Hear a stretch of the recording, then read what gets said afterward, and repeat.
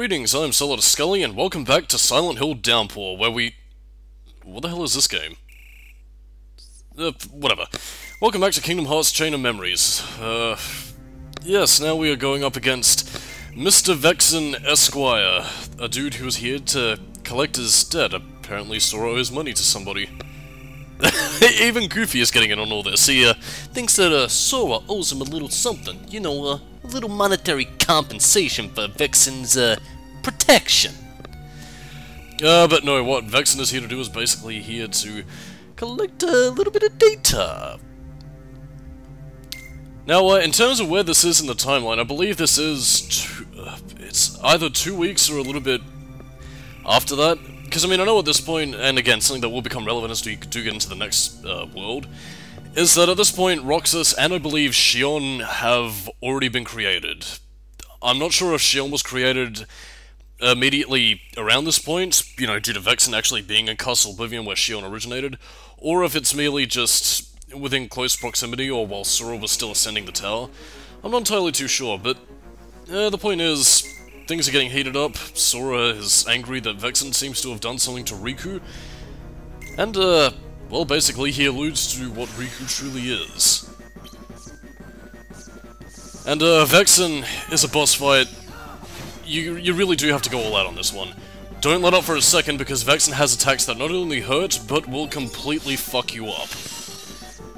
I cannot stress enough how damaging VeXen's attacks are. Like, I mean, with that little ice block there, he can freeze you, and I think in his second battle, because yes, of course there's 2 battles, he basically attacks you with, you know, ice spikes that are home in, and he's persistent, so don't let your guard down. Also, I wouldn't really advise using Donald, well, unless of course you want to chance it, because, well, given the fact that his magical abilities are set at random, yeah, he might occasionally use ice on VeXen, which is not something you want to do to the guy whose entire gimmick is ice. Ugh, jeez. Again, I don't really know what else to tell you, just stuck up on fire cards and hope for the best. Another interesting ability that VeXen also has, which is more of a prominent thing in his second attack, is...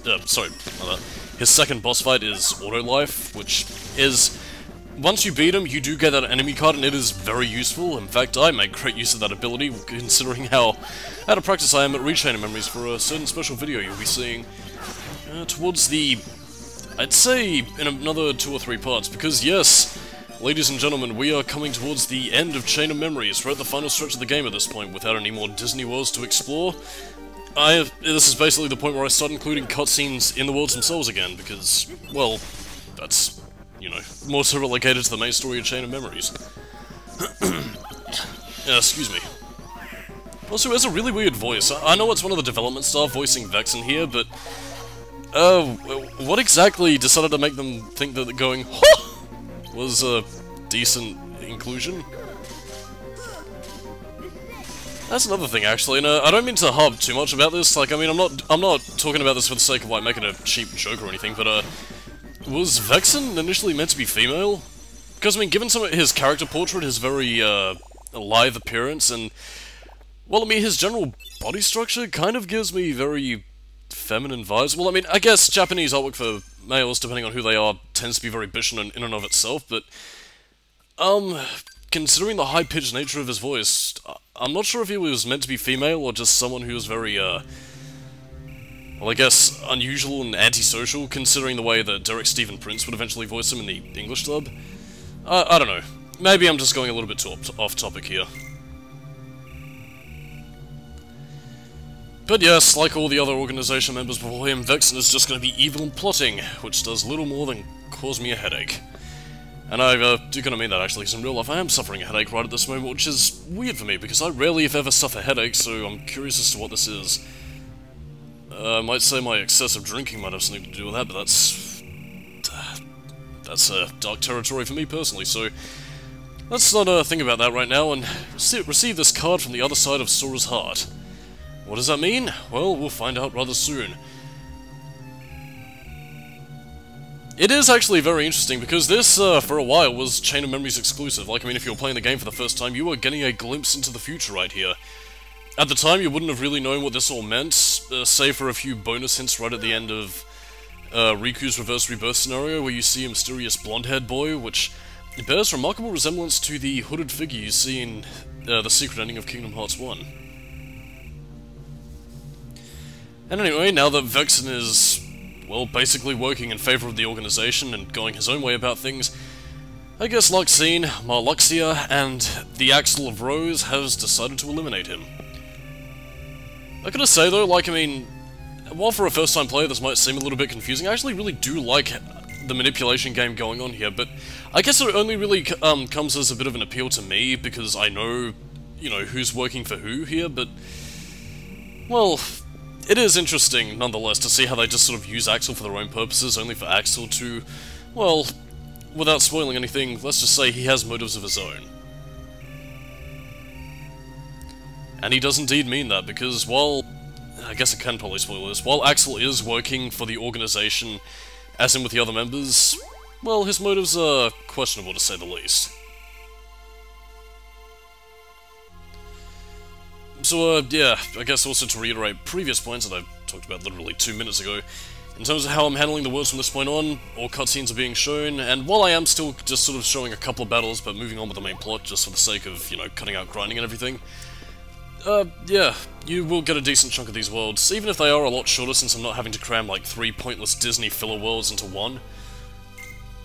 So yeah, the filler is over, and now we're back to the good stuff.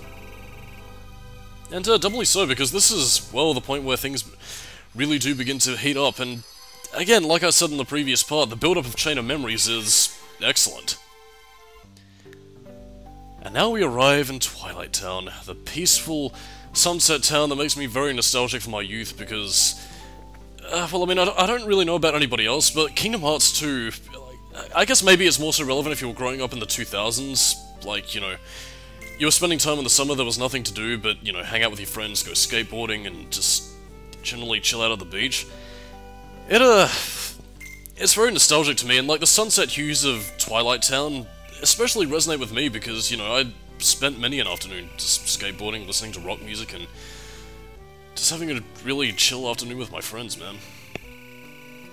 It's both a nice, but also kind of a bitter memory, because as you get older, you come to realize that those sorts of experiences and times are never going to happen again, and at the end of the day, all you can really do is just cherish these memories that you have for the rest of your life, and, well, as you get older, you find that things start to fade from your memory, which, I guess maybe as an adult, it does kind of make Chain of Memories a little bit more impactful to me than when I was, you know, I guess when people were playing it when they were kids. Because this stuff can fade in time, and, well, holding on to that sort of stuff becomes difficult. And this scene is also one that I do find very, very sweet, even if it is, well, basically more of Naminé's manipulation, where she basically sketched up an entire life that she and Sora have lived.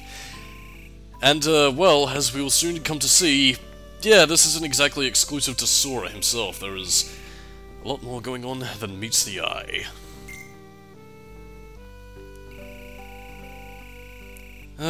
Treasured memories. But of course, we see that Naminé isn't all she appears to be either. What is this? Apologies? Well, Naminé, what do you have to be apologizing for?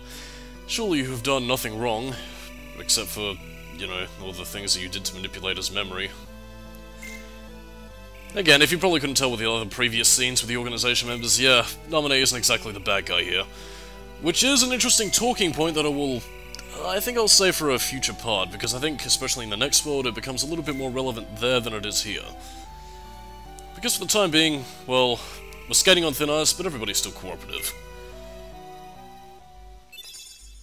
I don't know, it's just Sora's angst that, again, I have brought up in many previous parts that really does... It really does make Chain of Memories that much more impactful from a character standpoint. But yes, this is no, this is Twilight Town, stuck in the mysterious sunset dimension, which, again, from a level perspective looks really nice, even though, like every other world in the game, it is basically reusing the same sort of colour layout depending on which cards you use. But at the same time, though, I really do love how Twilight Town looks here.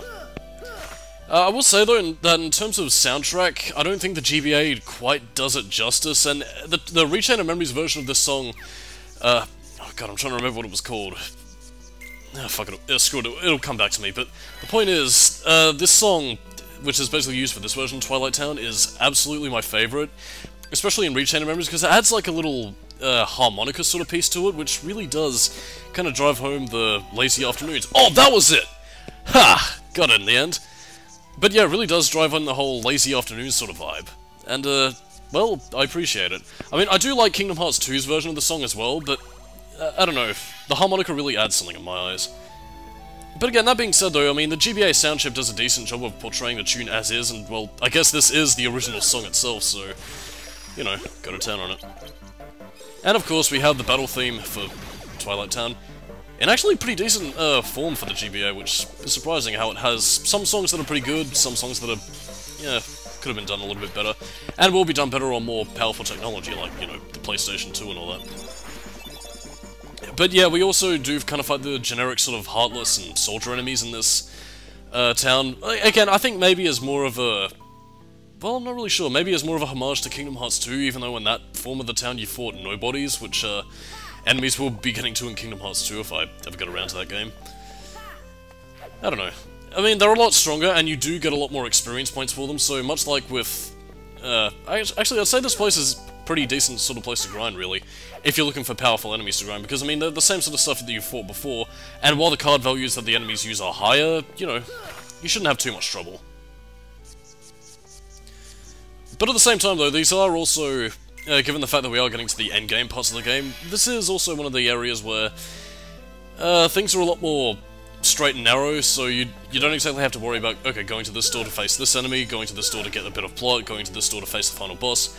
Bada bing, you do the thing, Disney thing happens, and Sora can go on his merry way. Down memory lane, where he skips down the yellow brick road. Or something or other. Actually, is Wizard of Oz owned by Disney? I don't think so, just yet. Who does own the rights, actually? I guess maybe the author's estate, possibly. Whatever.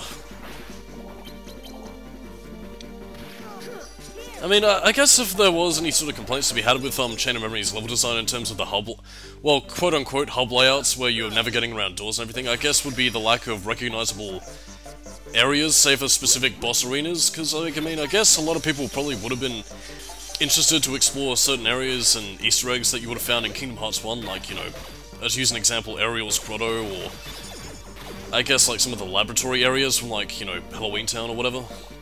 You know, I guess something that probably would have fleshed out the game, but... I don't know. You make do with what you got, I suppose. Because, I mean, I'm pretty sure the usual spot and, you know, some... maybe even the clock tower itself would have been a cool location to see, considering, who exactly visits that clock tower for 358 over 2 days, and, 2, the prologue, whatever. I'm not making sense anymore. In terms of anything else, though, besides having 2 battles with VeXen, I don't know, man, this is just a really chill level, and, I guess in a similar... well, I guess actually in a more fitting way to the Winnie the Pooh level, it does kind of give a calm before the storm, because while things are building up, you have a nice little reprieve with a bit of mystery, in a lot less of a threatening way, just in more of a, what is this place? This feels familiar, but not. But I mean, let's just say, things will escalate quite quickly the next time we face VeXen, because, for as chill as this place is, well, the organization is plotting, and, Axel is about to heat things up, and since VeXen is a ice user, well, do the math. Fire beats ice, but water beats fire, and fire can be extinguished with a lack of air, so wouldn't an organization member with the power of stopping oxygen be powerful?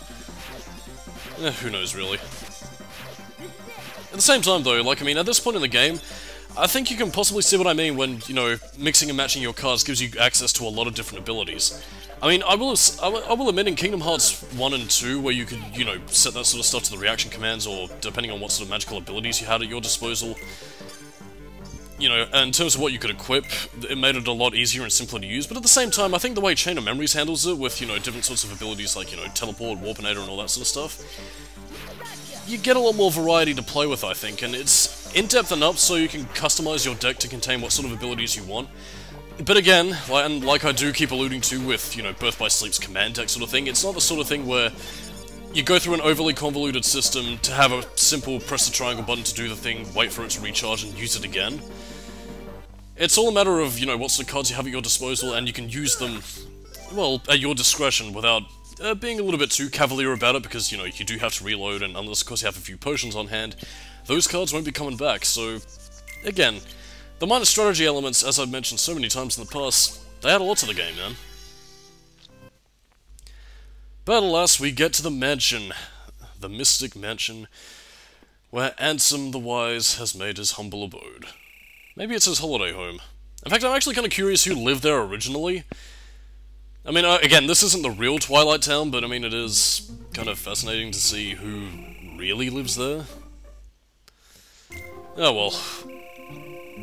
Maybe in Kingdom Hearts 4 or Union Cross, if they ever bother to explain it. Maybe it's the Master of Masters' summer home, where he goes to put his feet up and get away from the foretellers, who are complete dumbasses who fight over a traitorous missing page. Unchained X was fucking stupid. Well, then again, it was kind of predicted to happen, so whatever. Enough about this. We're just exploring around the town, and I do kind of wish we...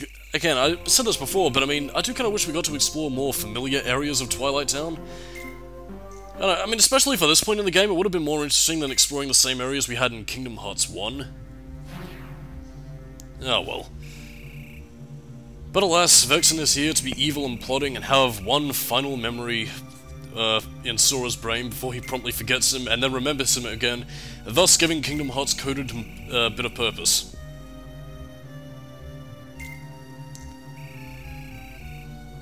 Jesus Christ, that is, yeah, I'm with you, VeXen. It is actually very interesting to see how the organization are manipulating Sora, though, because, like, I mean, even if they can't manipulate him via Naminé, there are, well, as Marluxia will allude to in probably the penultimate part of this commentary, yeah, there is more than one way to get a Keyblade Master under their control, and they have no qualms about using that method.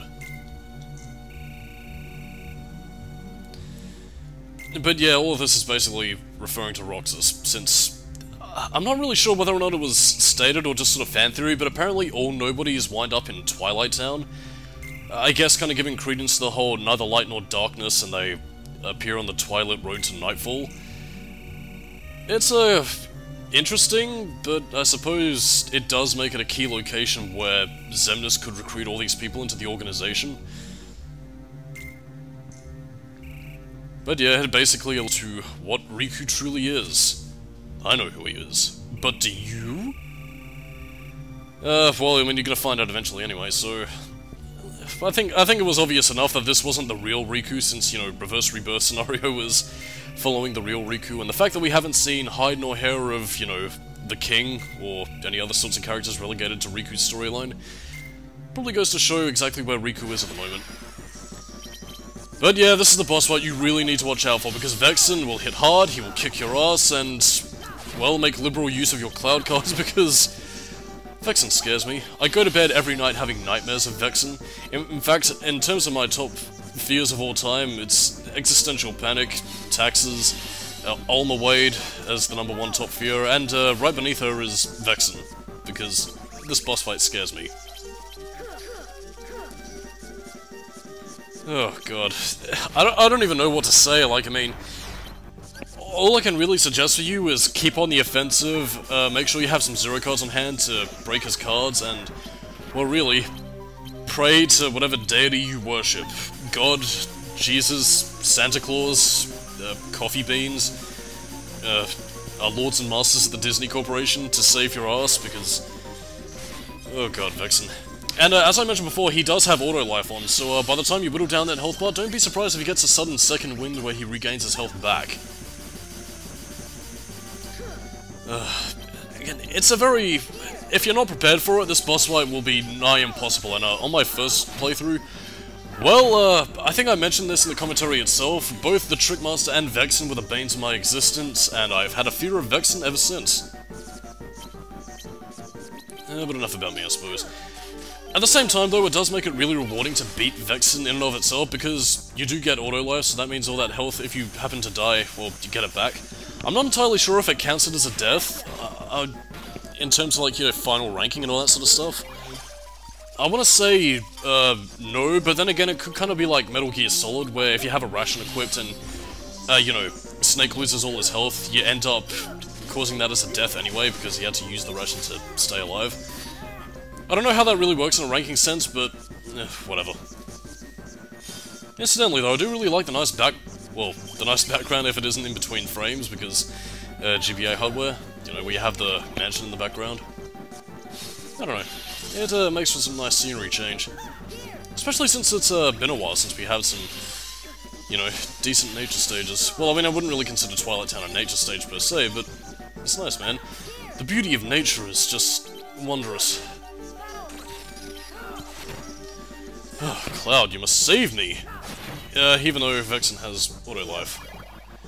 Which you'll be seeing quite soon. And, yeah, make sure to stock up on healing cards, because that's, well, more often than not in Chain of Memories, that's usually one of the cards that I tend to use the least if I happen to be particularly skilled at using my cards right, because, again, like, if you don't have enough of them, and something I did actually kind of learn in my initial playthroughs is that, again, you can find yourself taking a lot of damage very quickly, and, well, let's just say if you run out of cards and are busy reloading while an enemy uses a pretty powerful attack, you can be screwed quite easily.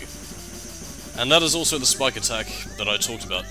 It can be very persistent, and, let's just say Sora will be, nice bit of borscht. Yes, Cloud. Attack him! Oh no, he used the auto-life, which, well, didn't regain as much life as I thought it would. But I mean, even still, that could be the difference between life and death if you were fighting your heart out and you had very little cards, because, as I said before, you know, the more you use your cards, the more they're reduced, unless of course you have some potions on hand, they won't be coming back, so you can actually end up in a situation where, you know, you run out of cards, you have to reload. And, well, in regular battles you have the option of running against the screen and getting out of there, but I don't think that applies to boss battles, so you kinda have no choice but to die and restart at your last save point. So again, it does make boss encounters very much do or die, which, well, if VeXen is the beginning of the, let's just say bullshitty boss fights, let's just say there are a few more to come. Again, the only two boss fights I wouldn't really count as bullshitty at this point in the game would be our final battle against Luxine, which will be coming up quite soon, and, well, I guess the Riku battles, depending on how you want to play them, but, you know, not exactly the sort of thing where you can just let your guard down and, you know, breeze through it in an afternoon. But alas, VeXen is finally destroyed, and I'm sure nothing bad will happen to this wacky scientist of robot building proportions. Just, let there be a hint to you. I just got some lovely slights, like Tornado, well, basically the one that does use a pretty cool power-up. Now, this scene greatly differs depending on which version of the game you're playing. Here, this is, well, surprisingly brutal by Kingdom Hearts standards, because what happens to VeXen here is quite, well, rough. Again, he's being evil and plotting, but you will soon see that, well, yeah, he's put in a position where he can't be evil and plotting. But, in Rechain of Memories, well, let's just say that, well, he sure does get roasted, in more ways than one. But alas, when VeXen decides to talk about the plot, somebody has to be in here to stop him, because he's going to become Marluxia's pawn, which was kind of obvious given the fact that we as a player saw them talking about that earlier. Oh yeah, I kind of forgot that they didn't actually say Marluxia's name when he and Sora met. What is this? It's Axel, and he is, yeah, basically Marluxia's about to be executed. Now, what be happening here is that basically, well, Axel is basically gonna decapitate, well, in quotation marks here, he's basically gonna slash his throat and kill VeXen that way, but in Rechain of Memories, what Axel does, and a little bit more fittingly actually considering his theme, is that he basically sets VeXen on fire. I'm not kidding, and that's how he dies. He burns to death. I mean, despite the fact that he does fade away in, you know, Disney-esque fashion, it's still a very brutal way to go. And seriously, look at how fucking sadistic Axel is here. If this is the guy that eventually became the likable Joker that, you know, we all know and love in future games. And yes, despite the fact that nobodies aren't meant to have emotions, VeXen is scared. Oh no, I can't believe Dream Drop Distance betrayed us all with that plot point and logic. Whatever. Axel, do the honors and eliminate this pest.